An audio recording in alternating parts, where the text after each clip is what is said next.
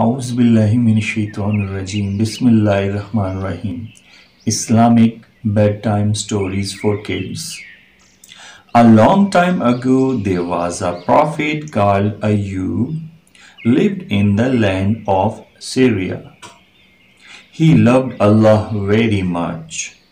Allah made him very wise and rich.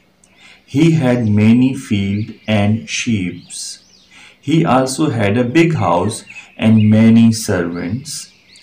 Then the village people said that Prophet Ayyub would not love Allah so much if he was poor.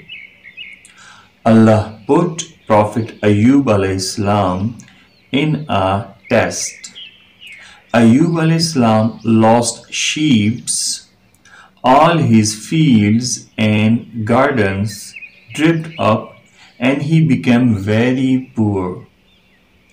All his family members died except his wife, and he got very sick. But he was very patient and kept praying to Allah. Then Allah cured his illness and gave him everything better than before.